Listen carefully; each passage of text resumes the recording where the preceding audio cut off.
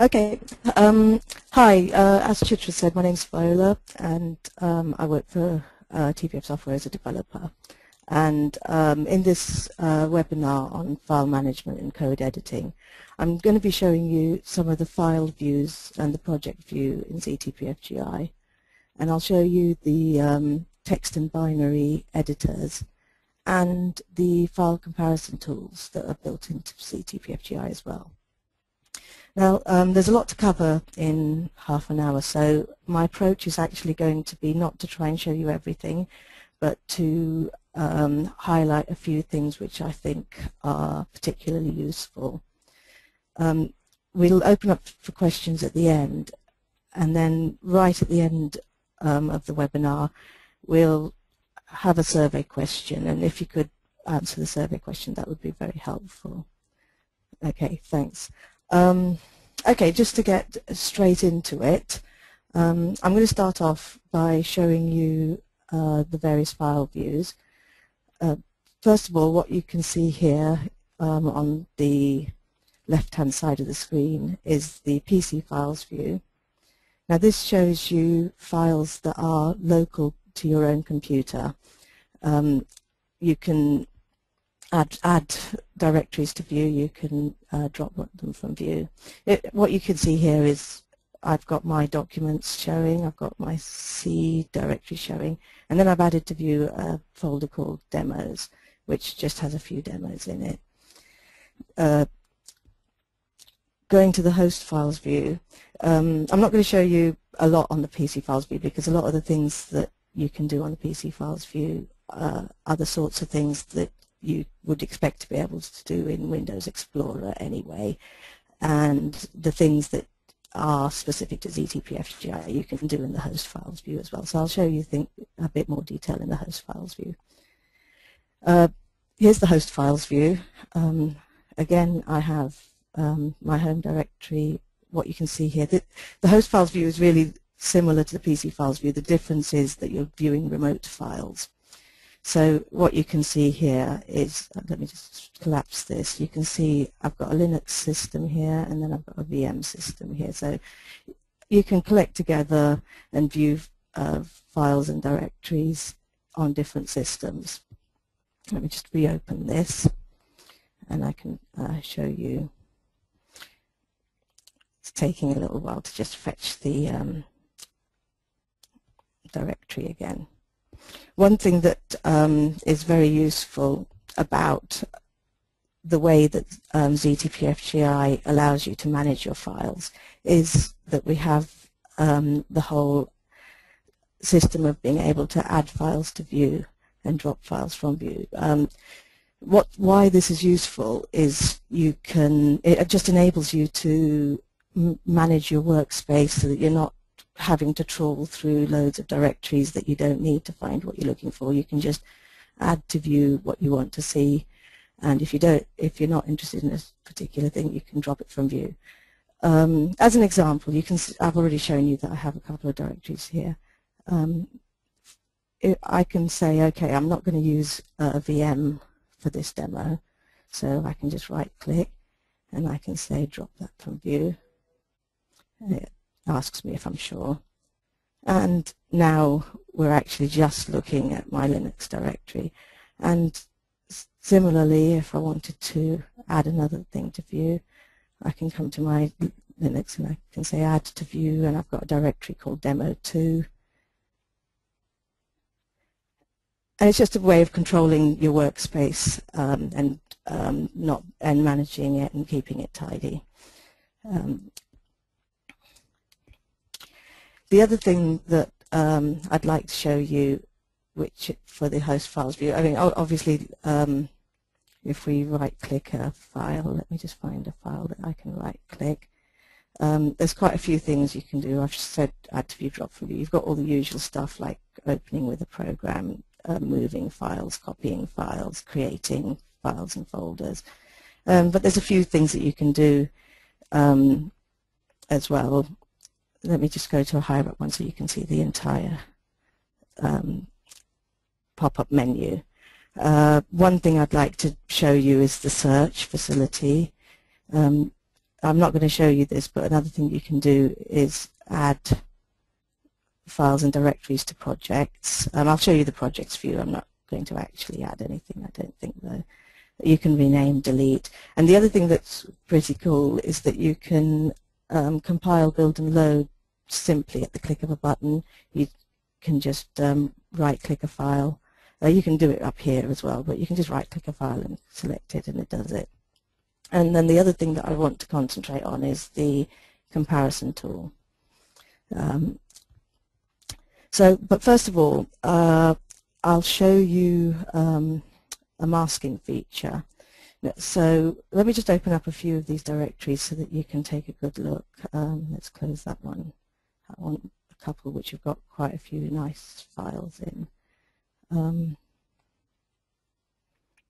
Okay, so you can see here I've got a number of files, and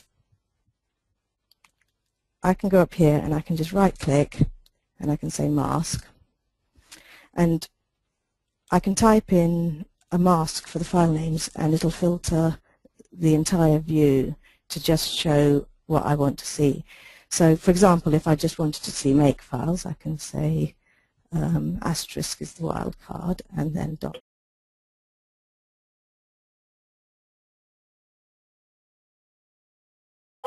And then because I want the subdirectories to inherit the mask, so that the mask is applied to not just my demo directory but all the subdirectories, I just click the button which says subdirectories inherit mask, and I click OK. And you can see that all these directories that are in this demo directory, they all now have a filter symbol, and that filter symbol is just telling you, hey, you've added a mask to these. So if I just open these up a little bit again, you'll see the effect of the mask that I've put on. So now you can see only make files are showing. Let's do another one. And removing the mask is as simple as right-clicking and saying mask and then clicking the remove button, and all your files are back again. So, so that's the mask. It is as simple as it looks. So the next thing that I think is a pretty good feature that I'd like to show is the ability to search.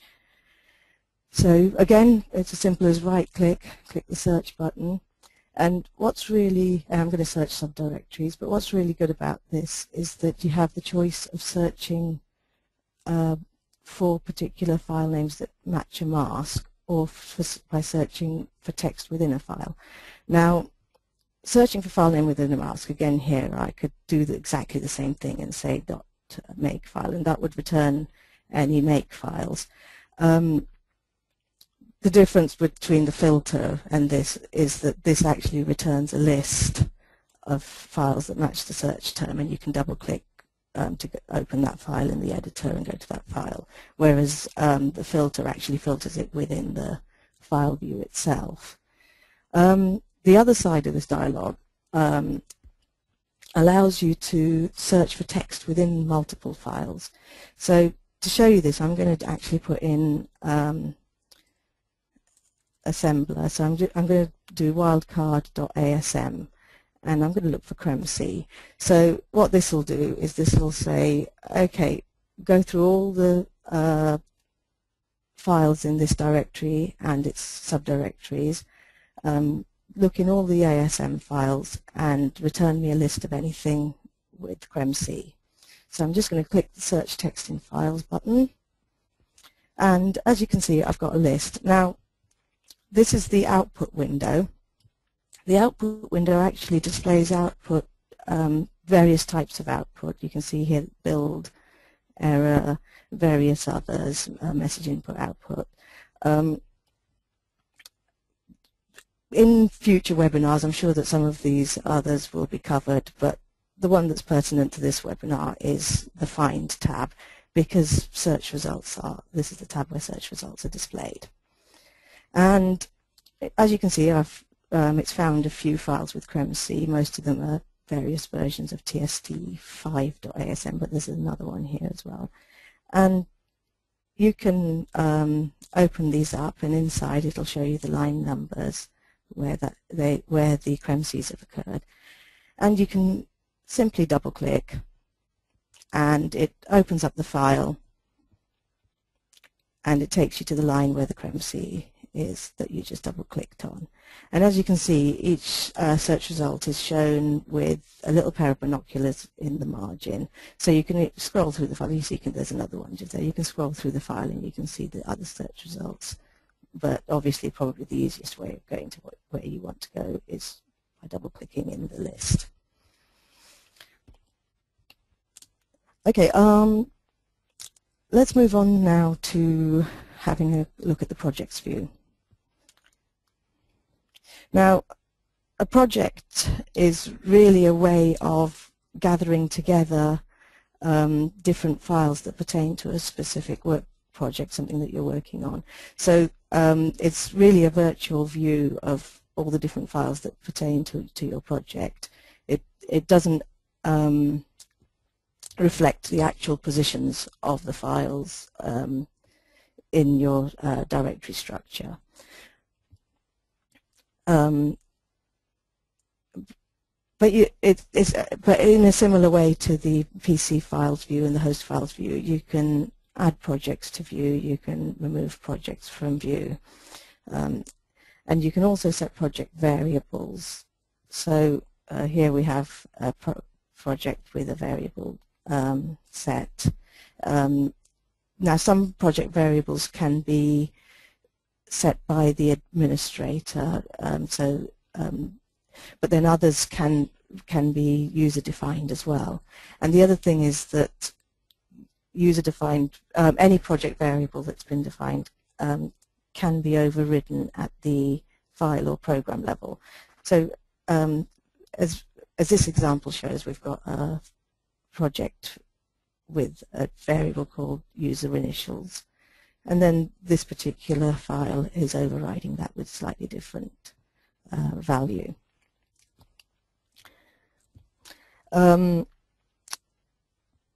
Okay, let's move on now to actually look at the editor itself. I'll just get rid of this output window so that we can see a bit more. Now, with the editor, you can do obviously all the usual things that you would expect to be able to do in a text editor, like cut, copy, paste, undo, redo. Let me just make a quick little change and you'll see there's the undo button, and you can just undo and redo. So I'm not going to sort of go into detail about that, because that's the sort of thing that you would expect to be able to do in any sort of text editor. And we also have things like find and replace and select up here. And this is the same place as it would be if you were using something like Microsoft Word or something. But we do have some additional features to this text editor which are designed really to make your coding easier. There are some, I'm going to just point out a few. There are a lot more than I'm going to point out, but I'm just going to point out a few.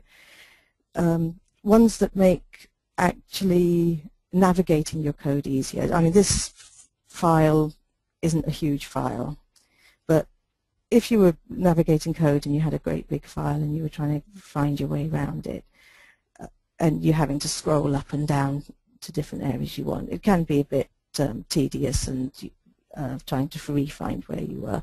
So we actually have a feature which is setting bookmarks, and it's as simple as wherever your cursor is, you put your cursor where you want to set your bookmark, and just up here in the ribbon there's a bookmark button, and you just click that and you have a little flag appear which says, okay, you've got a bookmark in that position.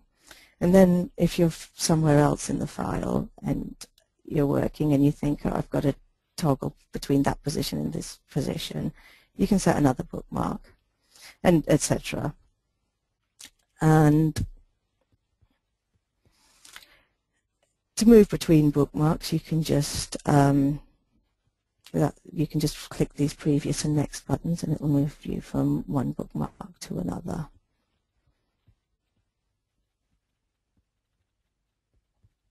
So that's the bookmarks feature. Another feature which I find quite useful is the code folding. This is again, very useful if you've got a large file. Let me just open a CPP file as well, so that you can have a look at that too. But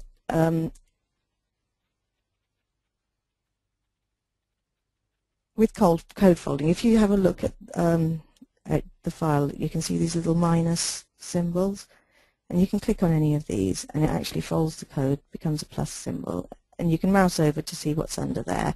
And obviously if you want to take a closer look and edit it, for some reason I'm not opening my APE for a one file. But anyway, you can see it in the ASM file.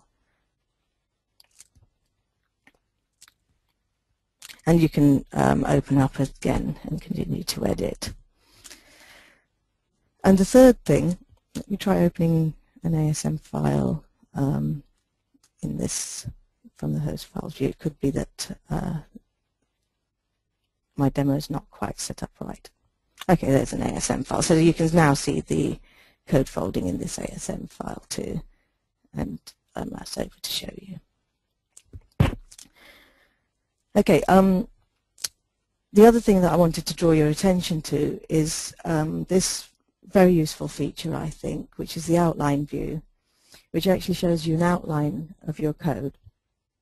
And what I really like about it is it makes navigation a lot simpler, in that if you want to go to a specific function, for example, I want to have a look at run external test here, I'll just double click it.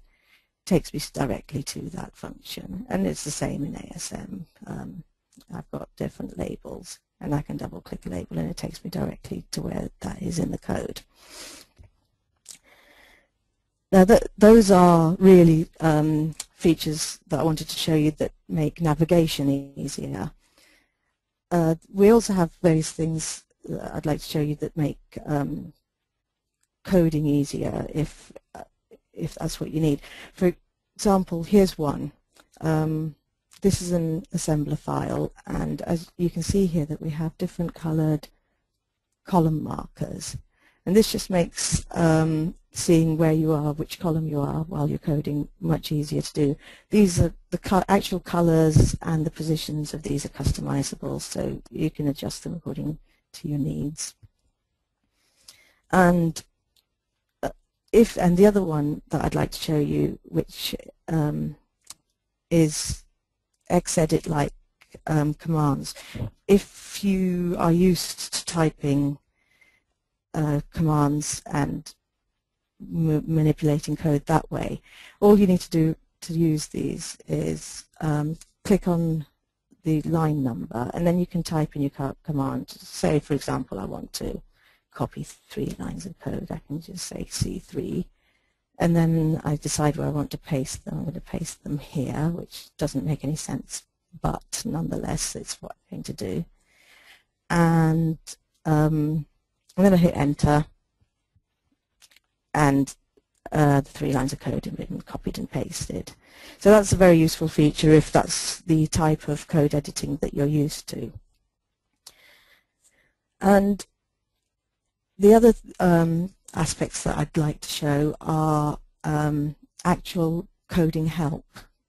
One thing that we have is inline help as tooltips. So if you mouse over some macros or instructions, you actually get a little tooltip telling you what that thing is and what that thing means. So there we go, load and test for this one, and TAR-C, etc. And if I actually click on my macro or instruction and I could click F1, so I'm now just clicking F1, you'll see that I'm not sure you can see this actually. Yeah, I'm not sure you can see this, but the browser window has opened, and and I'm showing the IBM online help for that particular NTRC that I clicked F1 for. And the same is true of C programs as well. You can click on F1 and it will take you to the online help for whatever you've clicked on. Okay, that's the text editor. Let's have a look now at the binary editor. Let's just close down some of these things. I'm just going to drop demo 2 from view as well, because we don't really need that. And let's open up, this is a binary file, which I'm just opening up now. And when you look at the binary file editor, you can see that you have hex on one side, you have characters on the other side. If you scroll, they scroll in sync. And you can do the usual things. You can cut, copy, paste, and you can change what you're viewing, hex only, or you can view characters only. And what we're showing now, obviously, is hex on one side, characters on the other. And editing is as simple as you can edit on either side. So I can type A, B, C, D on the character side, or I can come on the hex side and I can type the hex values for the same thing. And you can see that the changes are reflected, changes to one side are reflected on the other side. And editing in the binary editor really is just as simple as that. I might just save these changes, I think. Okay, and that's it for the binary editor. But the next thing I'd like to show as the last part of this webinar is the file comparison tools. So first of all, let's start off with the in fact, I've got one prepared. Let's start off with the text editor. So here I have a file, and I can right-click and say compare files. I could even right-click here and say compare selected, so I can select 2 files and say compare. So if I just right-click this one, let me just make some changes first, actually. It'd be good to make some changes to the file first. So I'm just going to edit this line, and I can say hello. And then I will, let's delete a line, I think. And I'm going to save this. And then I'm going to right-click and I'm going to say compare. Now, I've actually only chosen one file to compare. But on the right side, I have my actual file, and on the left side, I'm going to have the same file but as it was first opened. So I'll just click the compare button, and what you're seeing here is this is our local revisions window which opens. So we have here the file as it was first opened, and then this is a automatically saved revision, and the more you edit it, the more you'll get automatically saved revisions which would be listed in this window here. And so what you can see here is you can see that when the file was first opened, it didn't say hello, but now it does. And when the file was first opened, it had an extra line in it, which, if you remember, I deleted, so that line is now gone. So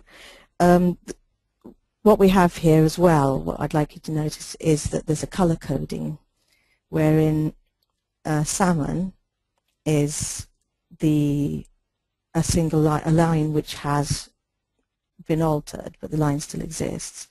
We use blue to denote a line that was there but now no longer isn't. And what you can't see here is we have green to show added lines. In fact, at the moment I'm showing the file as it was first opened, but if I just, you can actually compare any text file with any text file. So I've actually got one here which is called TSD5A. I'm just going to drag and drop it into the left-hand window just to show you a bit of green. So you can see here, this shows exactly where in the file there are changes. So I can scroll and you can see that there's a bit of green here for some lines that have been added, and I can scroll down and you can see that there's a few changes further down as well. And the other thing that you can do is you can actually merge changes from the left-hand side to the right-hand side. So if I click next, it will take me to the next difference. So I can keep clicking next and it takes me to the next difference, and I can click previous to take me to the previous one. And if you look here, this file says edited. This file does not say edited. And if I wanted it to say edited, I just say move right, and edited has been added.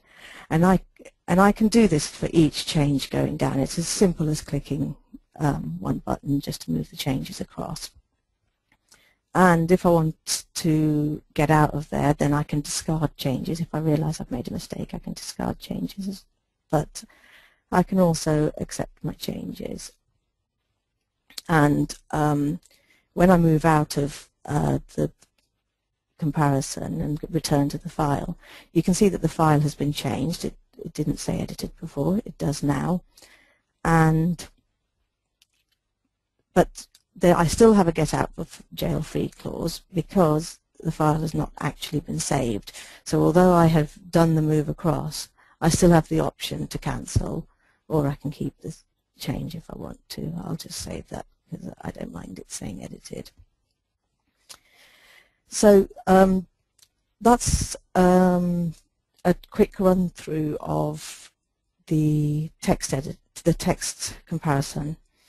The next thing that I want to show you, which is also I think the last thing that I'm interested in showing you, is the binary file comparison. And I'm just going to again right click and I'm going to say compare, and I'm going to drag over another file that I want to compare it to, and I'm just going to drop it into this side and hit the compare button. Now, this is the binary comparison tool. It's pretty much, it's very similar to the text comparison tool. You'll notice that the color scheme is the same: salmon for changed files, blue for removed files, green for added, sorry, I don't mean files, I mean lines, and green for added lines. And the difference, of course, is that it's binary, which means that what we're showing is let's take this as an example. We're showing the hex, and then underneath the hex for that line, we're showing the character representation. So you can see at a glance what goes with what. And so you can see here it says A, B, C, D, E, F, G, but it doesn't have A, B, C, D, E, F, G here. The main difference between the binary comparison tool and the text comparison tool is just that the binary comparison tool is read-only, whereas you can edit in the text one. So there's no move right or accepting of changes or anything like that.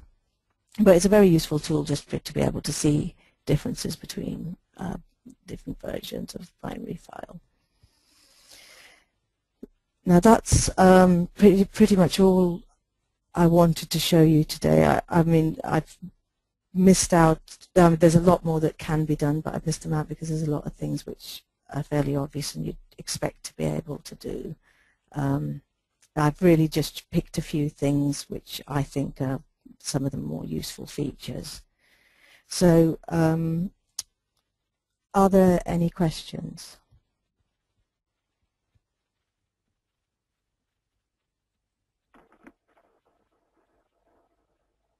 Hi guys, now the session is open for your questions.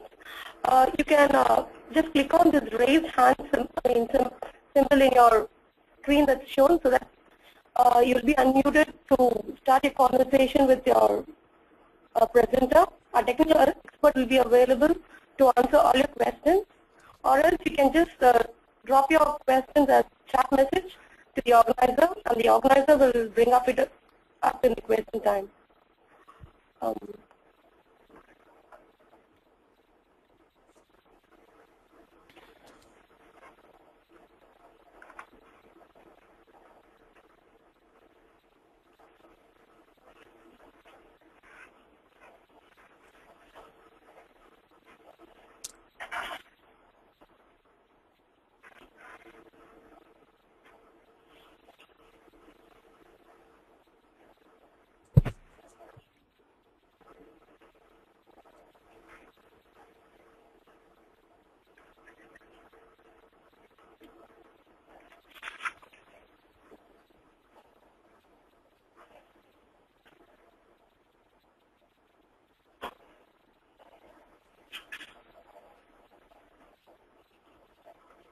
Hi guys, like we don't see any questions from any attendees.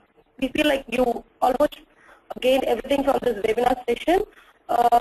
As we come to an end of the session, we would like to say a special thanks to all of you for attending this webinar. And shortly, webinar follow-up mail will be sent to all the attendees with the link to the recorded webinar. Thank you all for